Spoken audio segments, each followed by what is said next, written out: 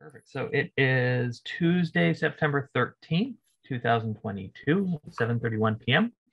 Good evening. My name is Christian Klein, and I am the chair of the Arlington Zoning Board of Appeals, and I'm calling this meeting of the board to order. I'd like to confirm all members and anticipated officials are present. Members of the Zoning Board of Appeals: Roger DuPont. Here. Patrick Hanlon. Here. Kevin Mills. Here. Daniel Riccadelli. Here. Elaine Hoffman. Here. And Venkat Holly. Here. Great. Welcome to you all. Glad to have you all here. On behalf of the town, Rick Valarelli, our board's administrator. Good evening, Mr. Chairman. Good evening, Mr. Valarelli. And assisting him, Vincent Lee from Inspectional Services. I think he'll be joining us sooner than later. Okay, perfect. Yep. And appearing on behalf of 82 Winter Street would be James Boyle. I let him in. There you go. He was here a minute ago. I'm sure he'll try to join back in again. Is there anyone else here on behalf of 82 Winter Street? No? Okay, we'll come back to him. Then on behalf of is there anyone here for 956 Massachusetts Avenue? And the reason I specifically ask about 956 Mass Ave is that one is going to be withdrawn. So if there's anyone who is here specifically for 956 Massachusetts Avenue, we will not be hearing that this evening. Mr. Chairman, I have a formal request to withdraw that request. Perfect, thank you. Yep.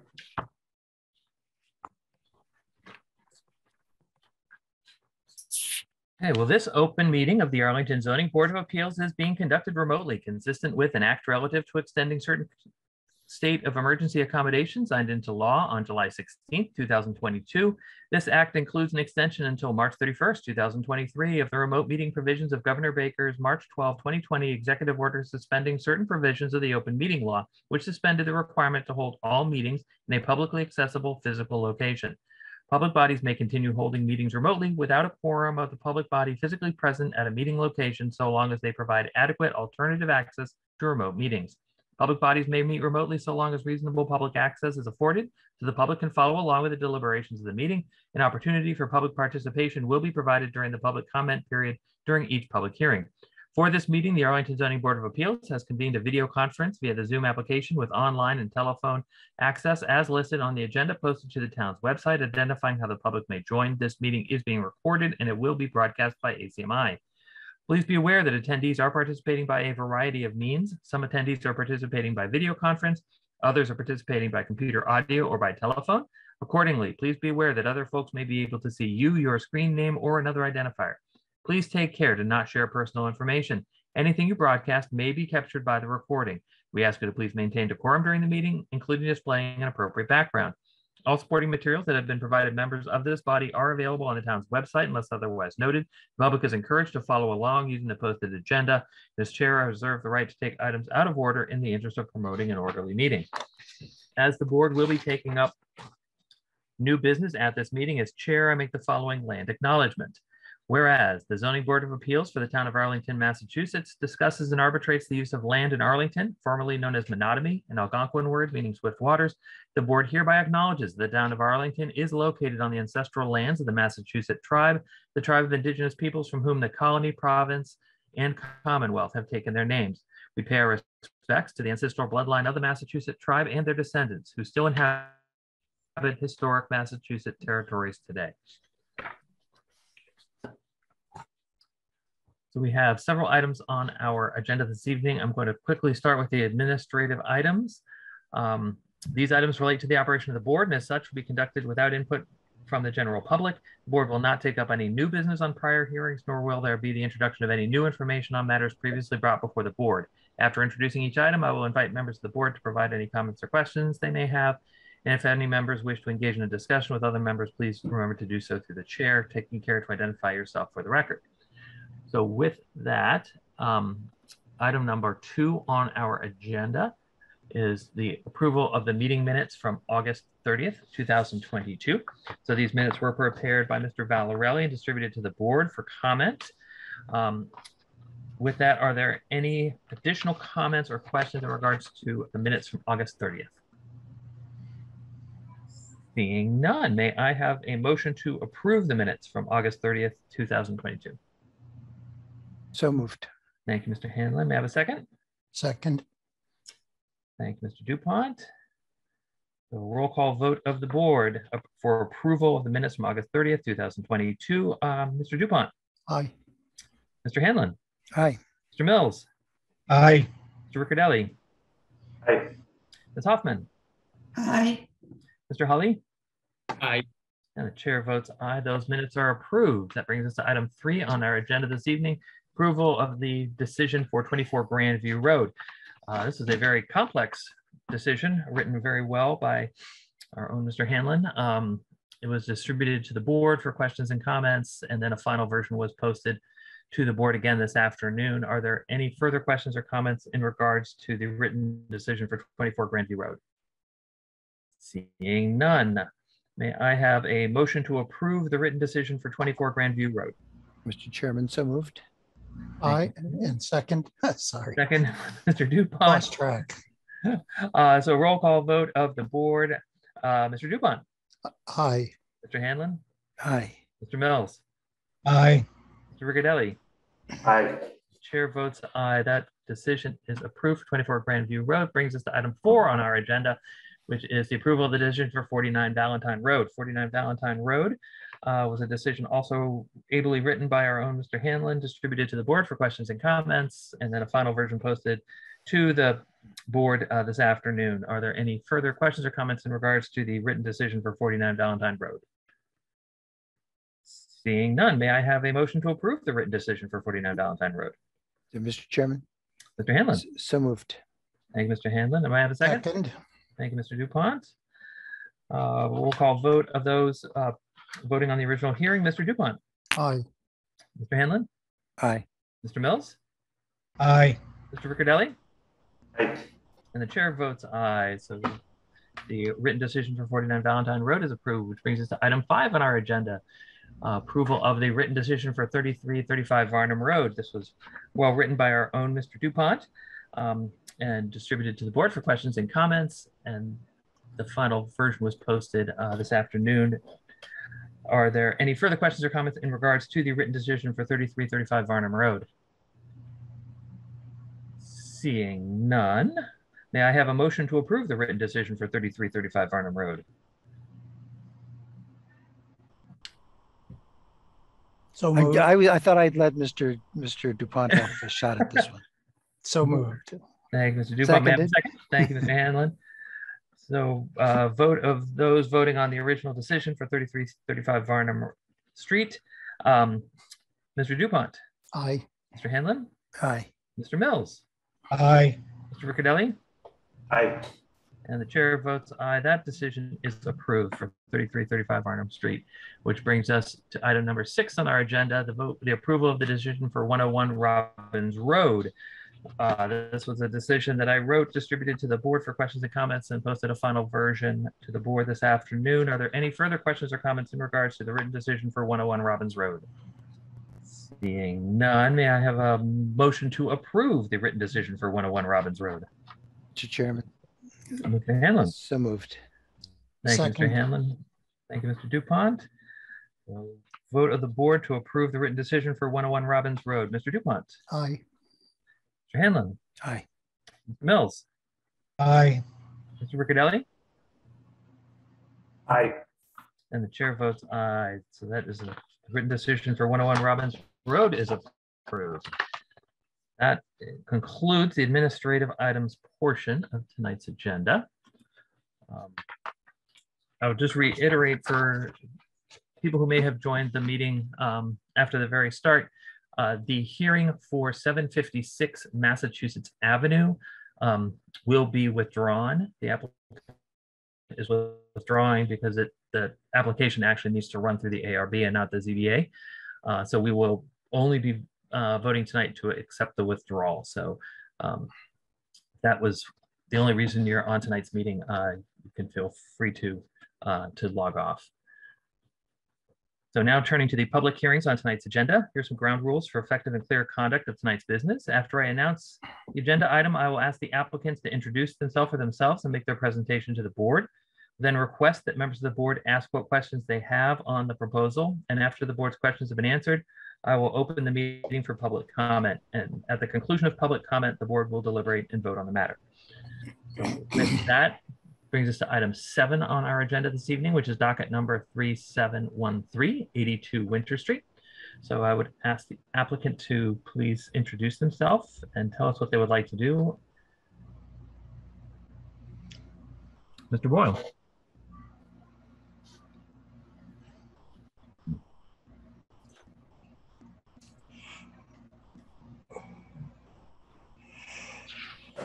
Hi, this is Good Jimmy evening, Mr. Boyle. Boyle. Hi. What do you need from me? So if you could just give us a brief introduction to what you would like to do, and if there's anyone else representing you on the meeting this evening. I'm representing myself, no one else. The reason being, convert the accessory dwelling, which was my garage, into a ground level living space area due to a number of health issues, heart condition, kidney condition, and several other conditions. That is the real reason for wanting to do this, to move into the garage as a single level, because I'm unable to go up and down 17 steps every day to the second floor level of my current home. That's the big reason why I have to do it. You know, I want to remain in place in Arlington. I've been there for a lot of years. So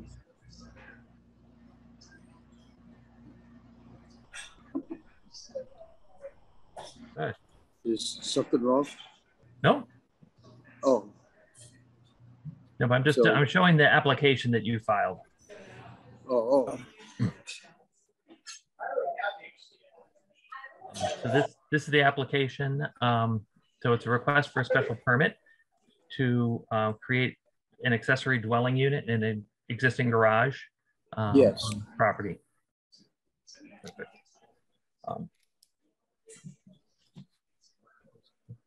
It's an existing building, a structure that's been there since I owned the property. And the picture you're seeing right now is what it's going to look like at the front. And as you can see in this drawing, where the garage is located, front rear yard setback and side yard setback. It's all I can really tell you.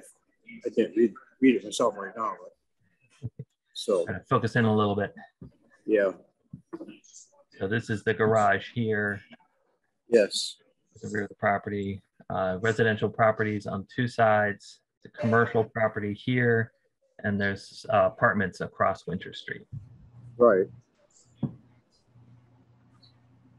Well, as you can see, the structure itself it's a block building, and it's been there since the house was built back in 1925. So, you know, I'm not adding on to it. I'm not taking away from it. I just want to convert it to a habitable living space for myself because of health reasons.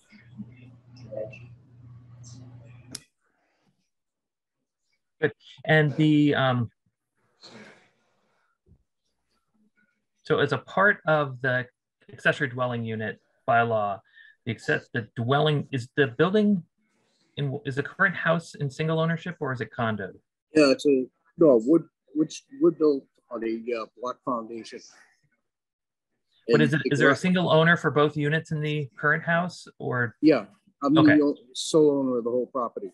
Got it. Okay. There's no mortgage or nothing on it. Okay.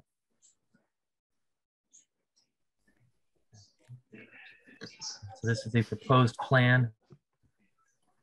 Yeah, that's approximately what it's going to look like inside.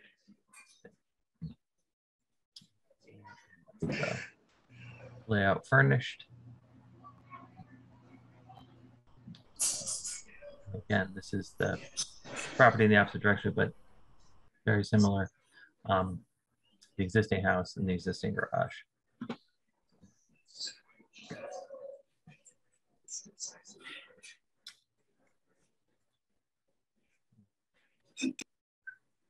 So this falls under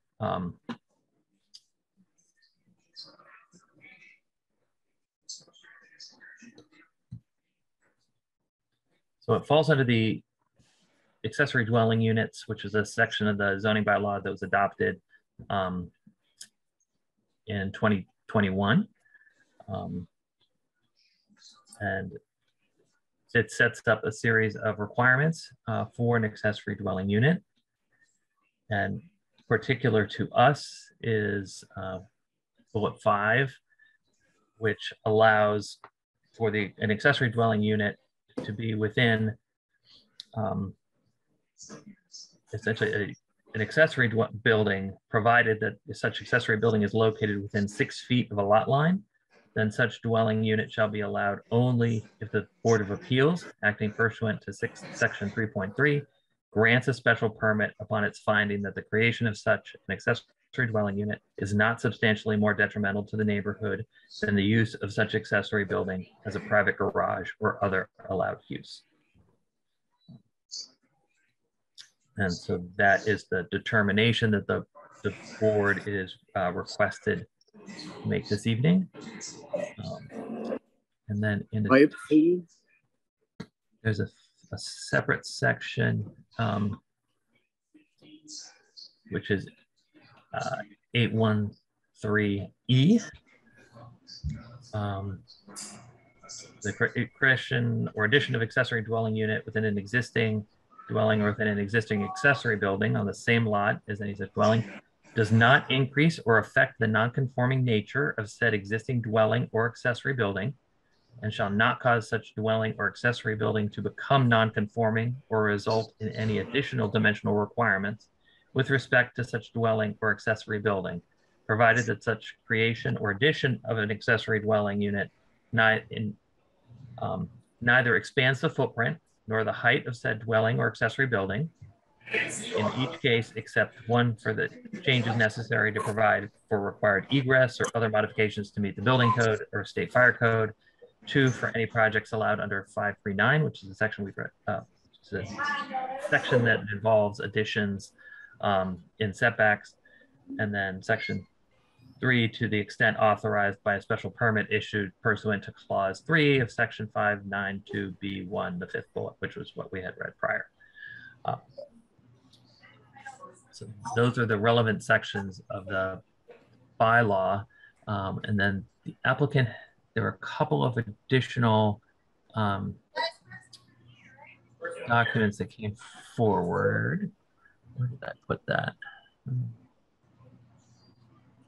Nope, that one, not that one.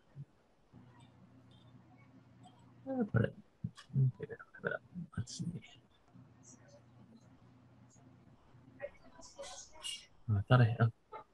Let's stop again. Pardon? Thought I'd opened everything. Street.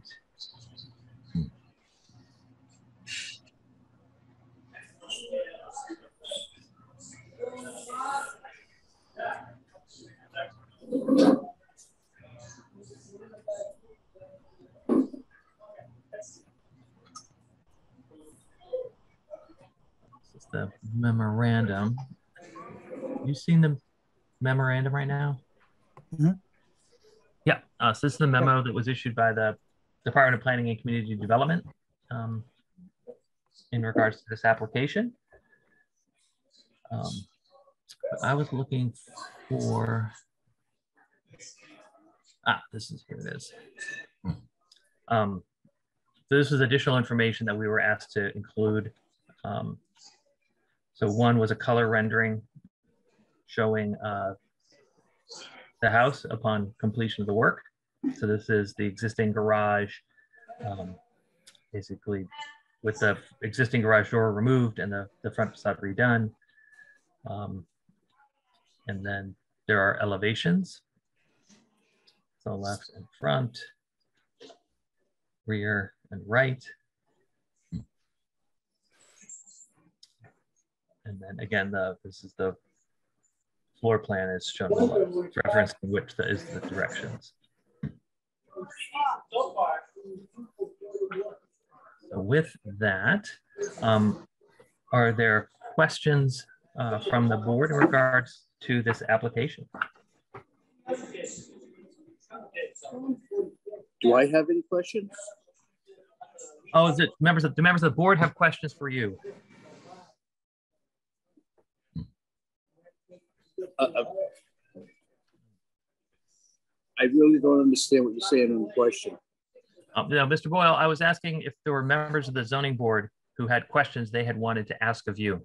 Oh, okay. Where I'm at, it's Apparently kind of noisy. I'm at the They do ballpark. not. So, Okay. So if there are no direct questions at this time from members of the board, I will go ahead and open the meeting for public comment. So just remind the comment that public questions and comments are taken as they relate to the matter at hand and should be directed to the board for the purpose of informing our decision.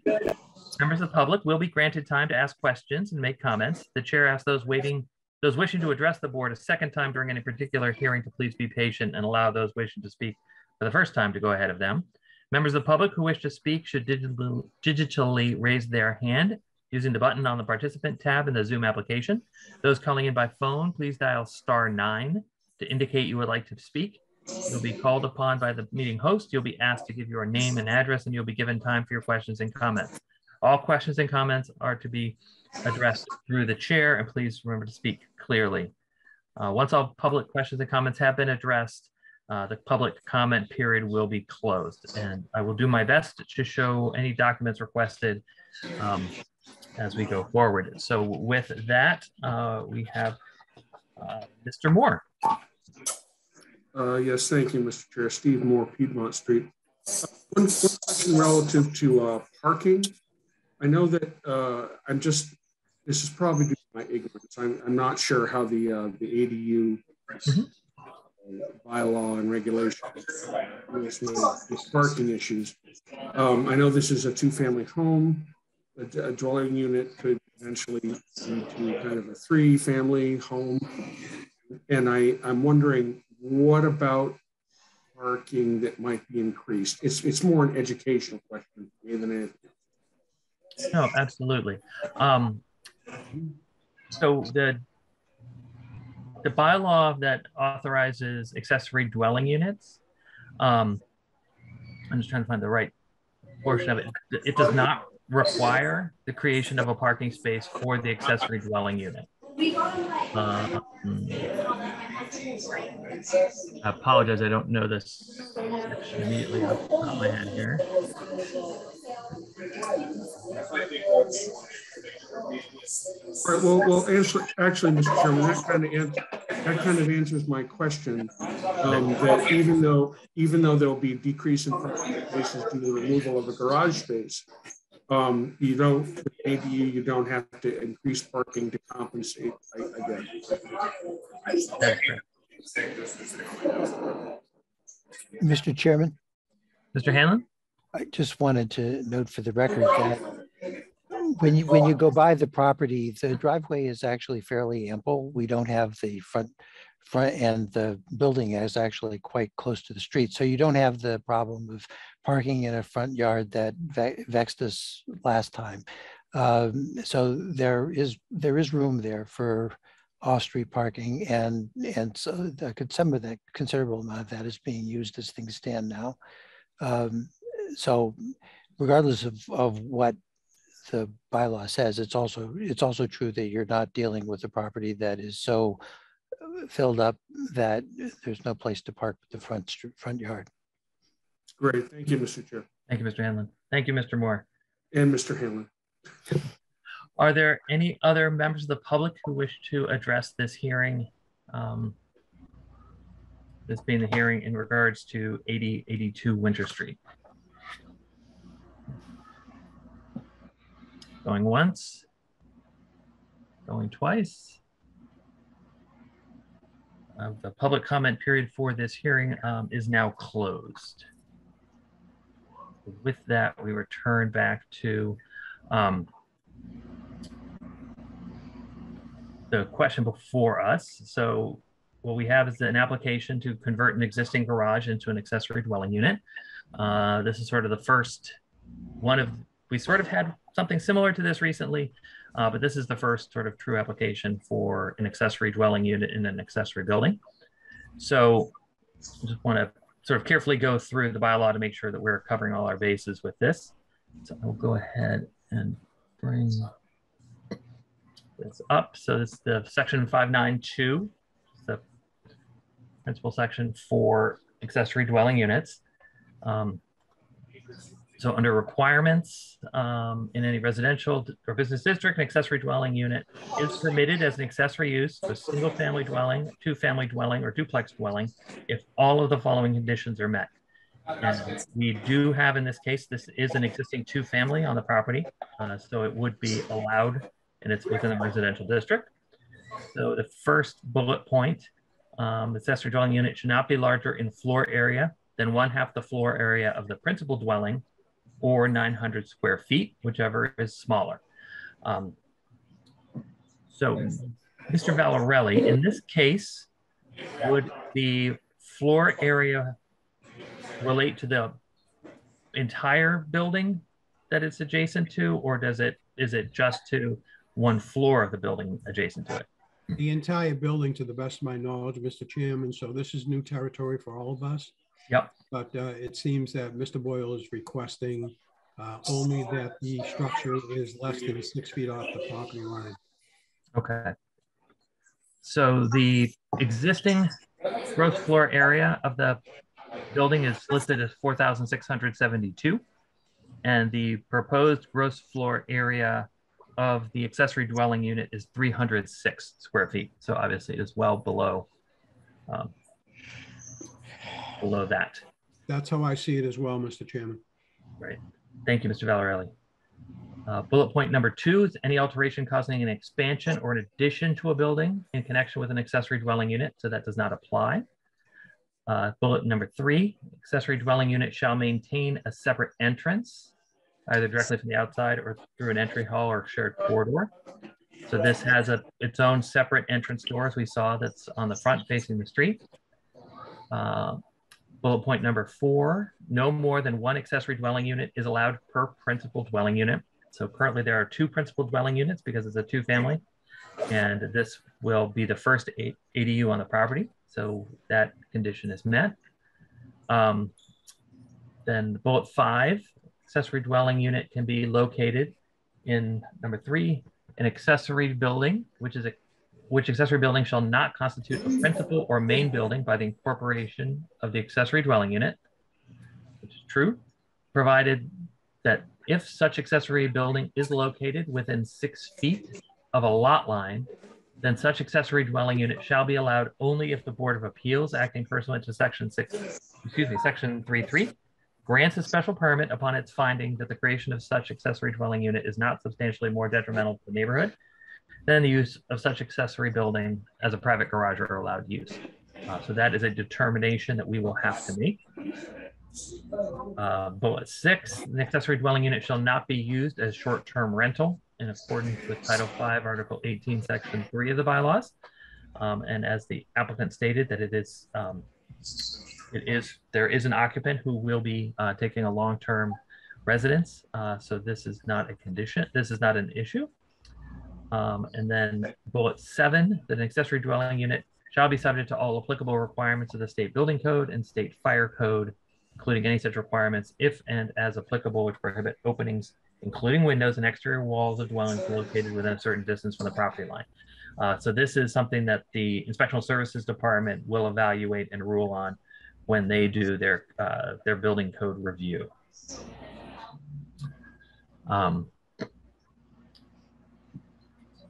And then, so those are the conditions. So we will need to decide that we have, it appears that all the conditions have been met. With the only question is number 5, which we should discuss further. And then the other parts are are not a part of those requirements. So the accessory dwelling unit shall not change the zoning classification that is just this will remain a two-family building, even though there's a third unit on the lot. Number 3, no off-street parking spaces are required, as we discussed earlier. Number 4, accessory dwelling unit shall not be owned separately from the principal dwelling unit. So it cannot be sold off as a separate condominium. And for the administration portion is not for us. The administrative portion is for inspectional services. It's administrative. Are there any questions in regards to the requirements as put forth in the zoning bylaw? Mr. Chairman. Mr. Dupont. So I actually would like to go back up to A1, the purpose. And I'm only doing it because it's so new and I think that context is important. And I know that we'll be dealing with more of these as time goes on. And so I just want to make sure that I have it in the correct perspective. So I know it starts out by saying, you know, allowing property owners with an opportunity to age in place, which is, I think, exactly what the applicant is saying. And then it references elderly and disabled, et cetera. And he may also qualify under those terms as well. But I have an interest in knowing, because once you look at that, and I think that would cover Mr. Boyle, but once you go down, and I realize that C1 is really an administrative issue with the building department, but just because it's so new again, is the only statement that an applicant has to make that he or she is going to reside in the accessory dwelling unit? And are we ever making any inquiry whatsoever into the rest of the building? And the reason I'm asking is, assuming that you have a building where you're living in the main building, and then you decide for whatever set of reasons that comport with A1 that you want to move into the accessory dwelling unit, do we care? Do we inquire as to who's going to be in the portion of the main building that you're vacating? And I guess that's really just, you know, for perspective again, because obviously we need to make sure that the purpose that's recited in A1 is actually being met. And in this case, I think it is. But are we ever, if somebody moves into the accessory dwelling unit, do we ever look to see who's going to be in the rest of the building that's being vacated? No, so I don't know if Mr. Hanlon wants to comment on this too. During the discussion at town meeting, very clearly the intent is that the resident can live in the main house and rent out the accessory dwelling unit to support their income, or the main resident can live in the accessory dwelling unit and rent out the remainder of the house for income or other purposes. So it doesn't really matter who lives in which, as long as they're in common ownership and the owner is in one of the units. And so what this will mean is that specifically for this property, if in the future this property is sold and a new owner decides they would like to condo the building and sell off the main units separately, they can do that.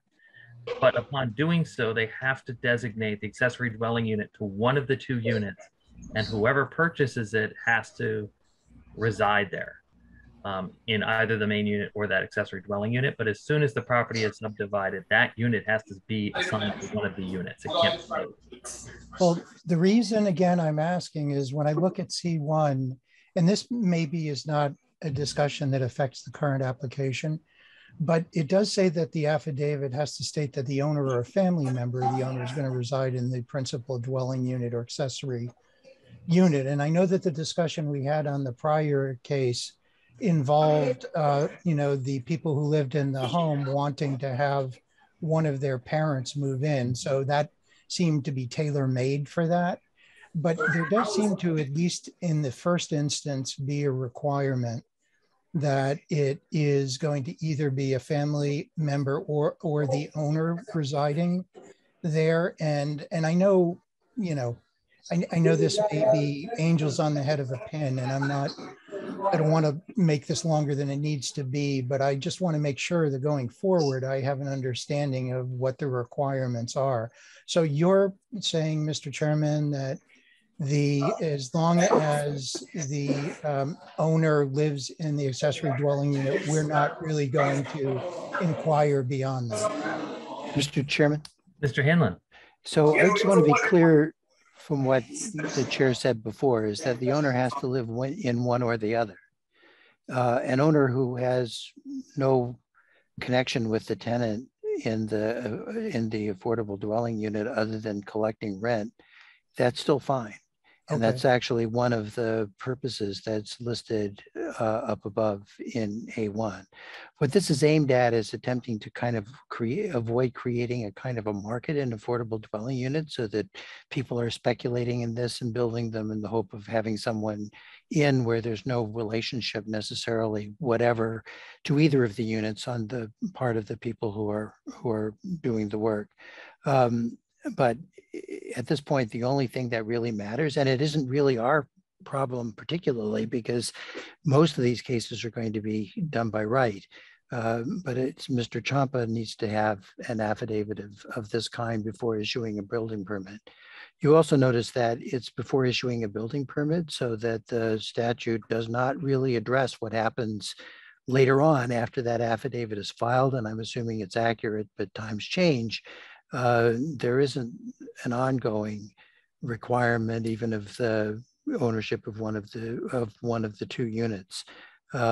So it's an effort. It was a compromise to begin with, and it's an effort to sort of try to take this outside the general area of commerce and turn it into sort of ordinary relations between people, without unduly burdening the ability to do all this through a number of other proposals that were made and rejected by town meeting.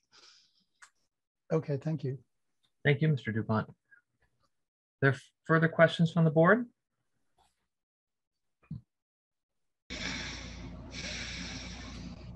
Seeing none, I will revert back to the planning department memo. See if I can figure out which one it is. That one. So there's a memorandum prepared by the planning department to assist the board in sort of interpreting the zoning bylaw.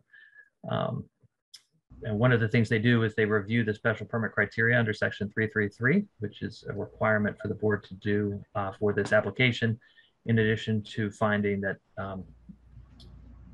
that the creation of the accessory dwelling unit is not substantially more detrimental to the neighborhood than the use of the accessory building as a private garage or other allowed use. So as we had reviewed the other requirements before, so this was bullet 5, so I just wanted to go through these criteria. So criterion number 1, the requested use. Requested use is permitted through a special permit in the R2 zoning district, since the existing accessory structure is located less than 6 feet from the property line. So we are in an R2 district. It's a 2-family house. The accessory dwelling unit is allowed up to 2 accessory dwelling units. And because it is in an accessory building and within 6 feet of the property line, a special permit is required in order for it to be approved. So it can be approved. Mr. Chairman? Yes, Mr. So I wonder if this is a convenient way of addressing something that I think it's important for us to be clear on. And that is, it's only because the existing structure is located less than 6 feet from the property line that the applicant has to come to us at all.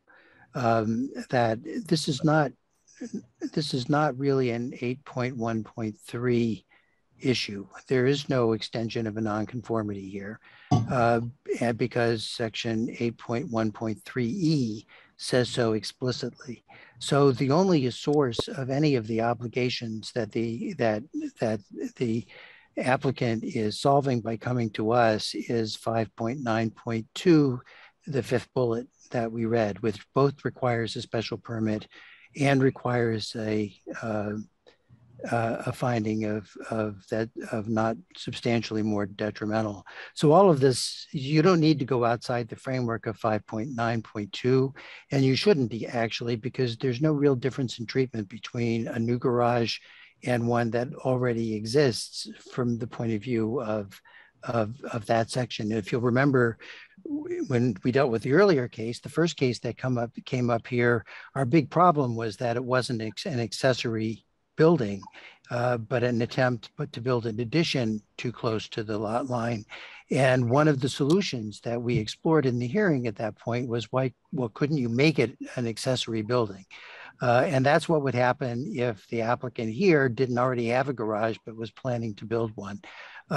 So just because this is the first time, it's really clear to get your doctrinal basis right. And I think that the discussion of Article 1.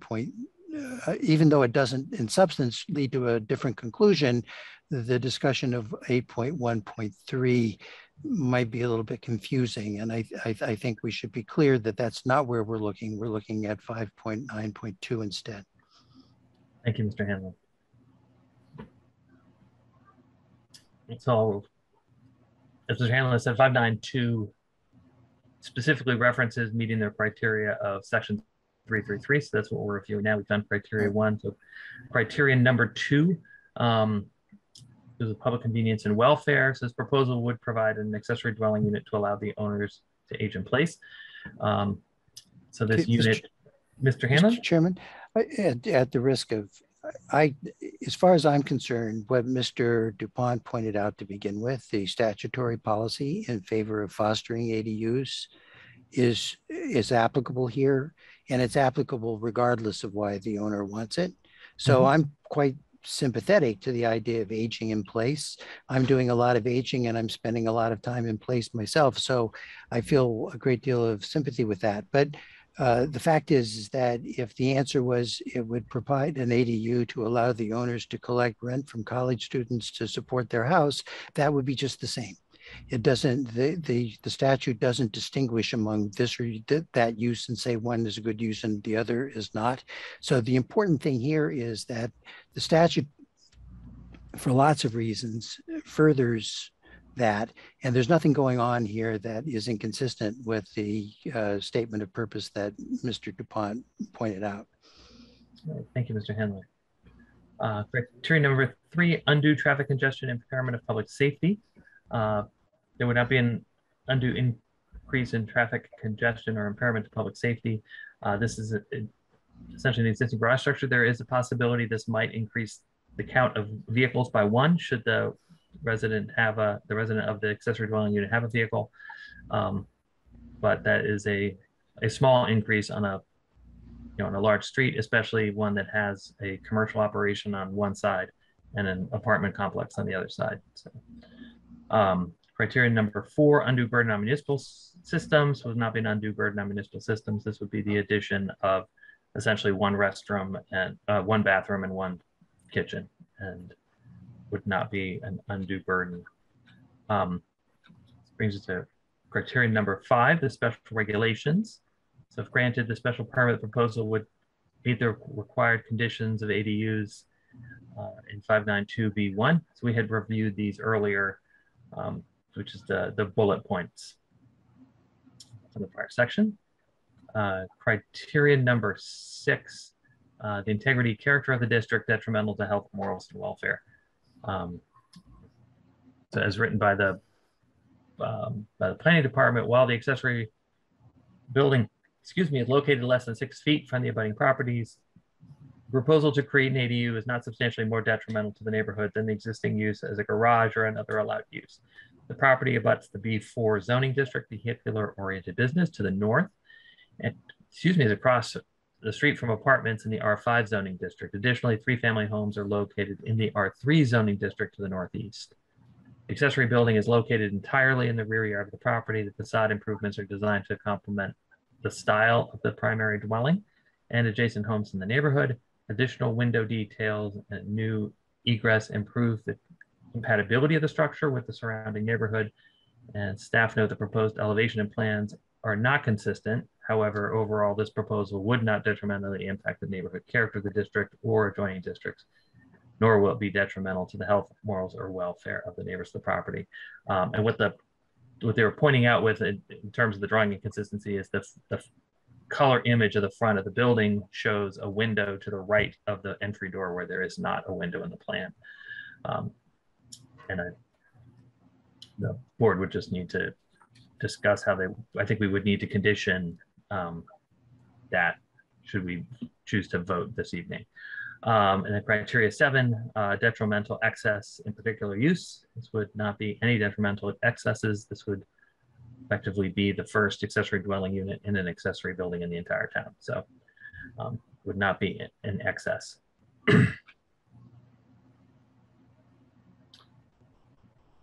So those are the criteria.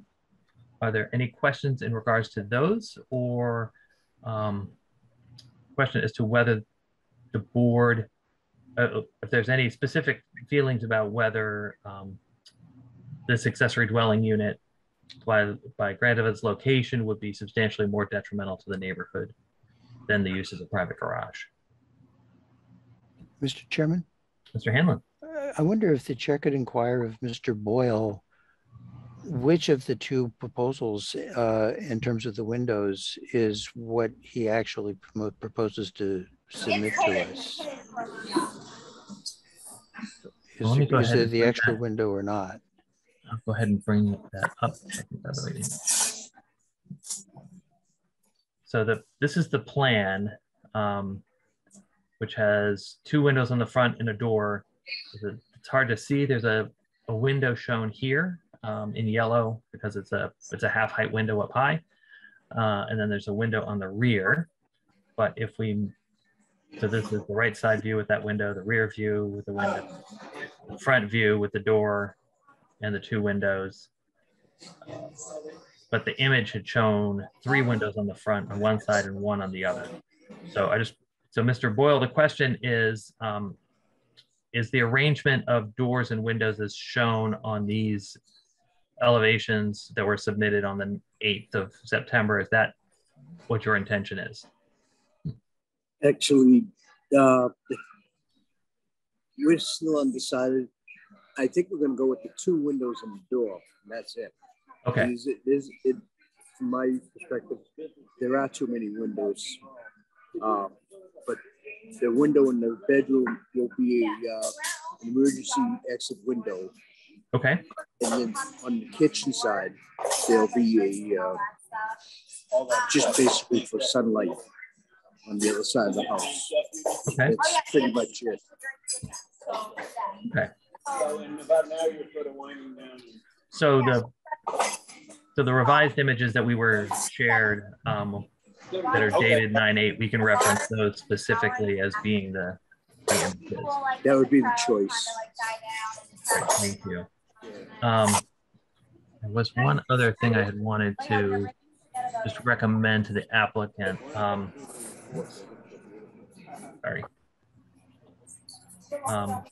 So in this, so currently the way it's laid out, the entry door overlaps the refrigerator. Yes. And just thinking longer term, should your mobility be restricted and you're in a wheelchair, it might be difficult to navigate around the corner of the fridge. I don't know if you would consider moving the door over slightly to give yourself a little bit more of a straight access to the door. I was going to make long term everything handicap accessible. Given I've broken my leg twice already, I know it's like trying to get around in a wheelchair and crutches. So everything will be outdoors. Will be a handicap width requirement. So this here is going to need to be tweaked a little bit. I've already spoken to the architect about it, so he's willing to work with me on the interior. Thank you. Are there other questions from the board? Mr. Chair, may I ask one question? Mr. Riccadelli, please. I just wonder if the applicant could confirm that the height of the building isn't changing. I know the extents of the garage are remaining the same, but I just wonder if the ceiling needed to be raised in order to accommodate accessory dwelling unit. Mr. Boyle, is there any change in the height of the building? No.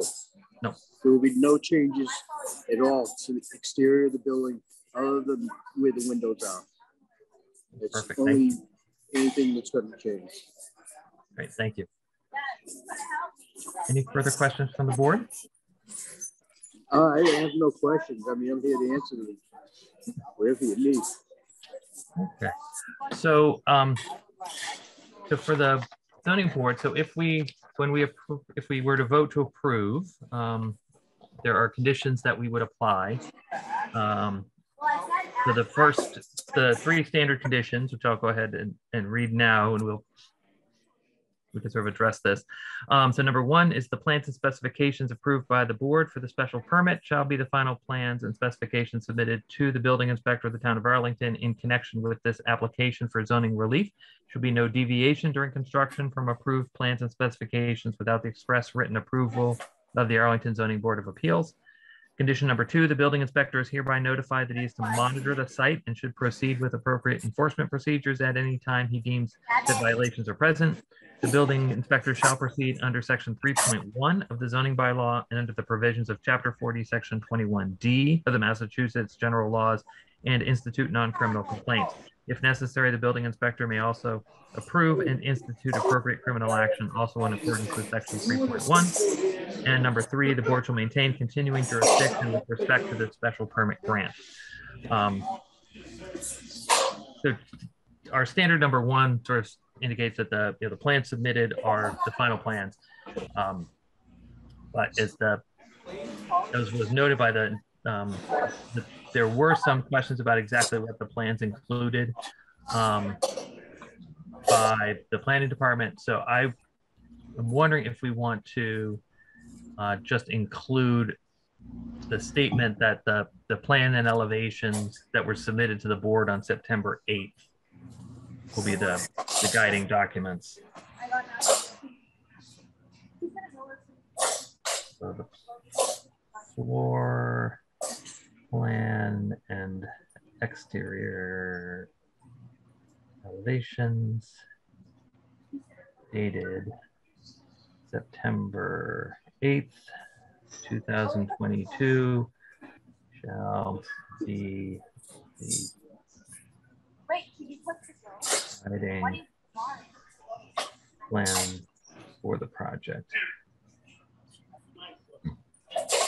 Mr. Chairman? Mr. Hanlon? So I have a question.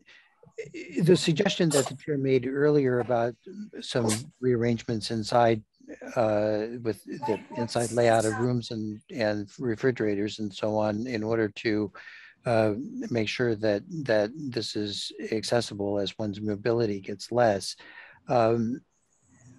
The applicant indicated that he needed a certain amount of flexibility to make that work, that those are not final. But I've never really interpreted the final plans requirement that we usually use as binding applicants to a particular arrangement of the rooms inside the house, except insofar as that may have to do with the half-story requirement in some occasions. And I assume that if the applicant wanted to move the refrigerator, that he could do that. I guess the question is whether there's enough flexibility for him to move the door a little bit to give himself some extra room, and what we need to say in order to allow him to do that without necessarily having to rendezvous with us again. So when I was looking at the plans, the location of the doors and windows is not dimensioned. And so sort of in my mind, as long as they're still in the relative positions, they're in keeping with the plans. Okay. Does that sit well with folks? To me, it does. It Okay. helps. Are there other conditions that thank you, Mr. Mills. Are there other conditions the board would consider?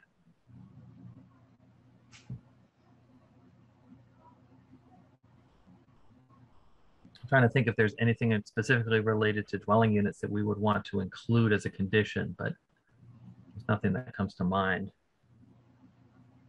Mr. Chairman, the statute itself has got quite a lot in it and doesn't need our help, I guess. All of those things will have to be observed. Okay.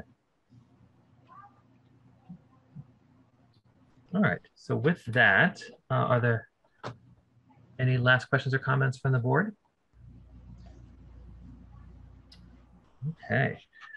Then I would ask for a motion on this hearing. Mr. Chairman? Mr. Hanlon. I move that the application be approved, subject to the standard conditions and the revision that the chair mentioned before and read into the record. Second.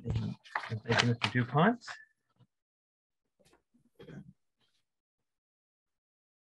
So what the board has before it is a motion to approve the special permit for 82, I guess it's 80-82 Winter Street,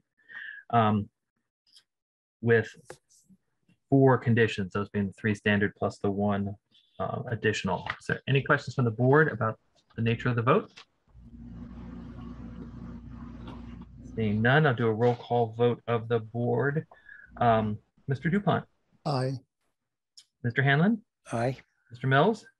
Aye. Mr. Riccardelli. Aye. And the chair votes aye. The special permit for 8082 Winter Street is approved with the 4 conditions.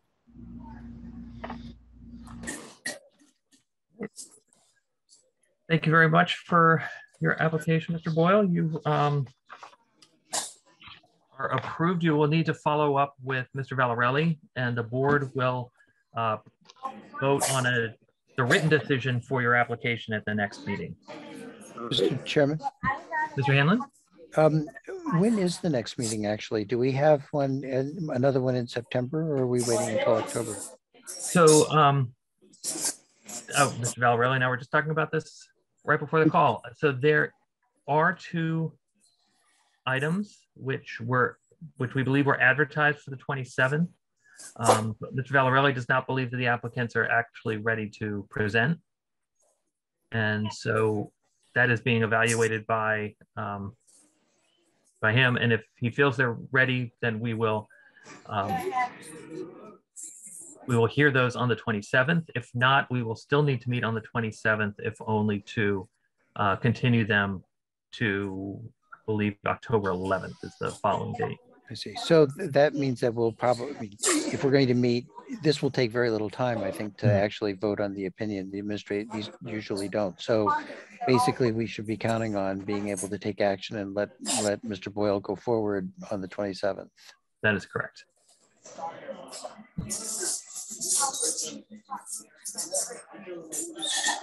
Okay.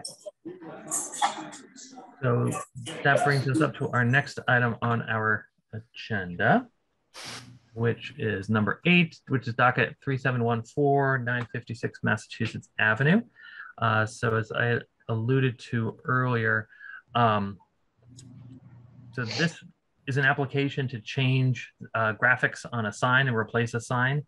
When the zoning bylaw was revised back, I think it was in 2020, with the new sign bylaws, a part of the zoning bylaws, that all sign applications would go initially to the planning department, where they would be issued, where they would either be administratively approved, or if there were issues that needed to be resolved, then it would be referred to the redevelopment board and not to the zoning board of appeals.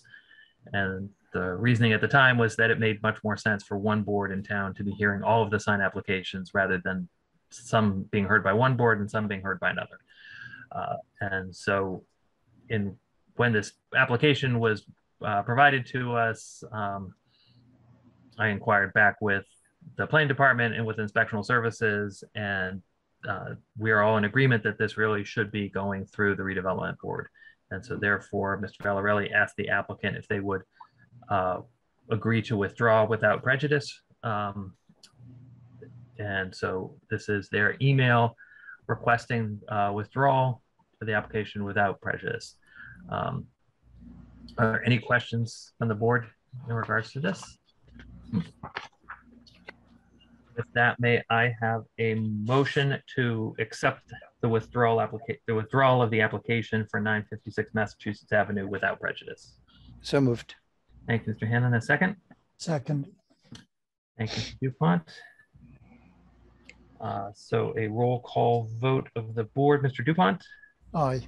Mr. Hanlon? Aye. Mr. Mills? Aye. Mr. Riccadelli? Aye. The chair votes aye, so that application is withdrawn. Thank you all for that. So that is the last item on our agenda this evening. As we discussed briefly before, there are two cases that might come before us on the 27th of September, but at this time we're not sure if those applications will be prepared in time. With that in mind, they would then be moved to October 11th. Otherwise, we will be hearing them on the 27th. On the 27th, we will have to meet to continue those, and we will probably vote on minutes and vote on the decision for Winter Street. And then the only other bit of non-news at this point is the comprehensive permit application for 1021, 1027 Massachusetts Avenue has still not been filed. So we've gained a little bit more time on that, but I anticipate that they will be filing at some point soon. With that, that's all the business we have for this evening. So I'd like to thank you all for your participation in tonight's meeting of the Arlington Zoning Board of Appeals. Appreciate everyone's patience throughout the meeting, and I especially would like to thank Rick Ballarelli, Vincent Lee, Kelly Linema, and Marissa Lau for their assistance in preparing for and hosting this online meeting. Please note the purpose of the board's recording of the meeting is to ensure the creation of an accurate record of its proceedings, and it is our understanding the recording made by ACMi will be available on demand at acmi.tv within the coming days. And if anyone has comments or recommendations, please send them via email to zba@town.arlington.ma.us. That email address is also listed on the Zoning Board of Appeals website. And to conclude tonight's meeting, I would ask for a motion to adjourn. Mr. Chairman. Whoops. Oh, Mr. Moore? Before you adjourn, I just want to make one comment, please. Mr. Moore, please. I want to congratulate the board for the first successful sort of standard ADU application and approval process. Oh, thank you. 5-year-long haul for the town, and this is like the first one. So I just want to give you a hand if I could. Well, thank you very much. Appreciate that. And with that, I will take a motion to adjourn. So moved. Thank you, Mr. Hanlon. And a second? Second. Thank you, Mr. DuPont. Roll call vote of the full board. Mr. DuPont. Aye. Mr. Hanlon. Aye. Mr. Mills. Aye. Mr. Riccadelli. Aye. Ms. Hoffman. Aye. Mr. Hulley. Aye. And the chair votes aye. We are adjourned. Thank you all so very much. Thank you. Everyone. Thank you, guys. Good night, Thanks, everyone. everybody. Good night. Good night. See you soon. Bye. Later.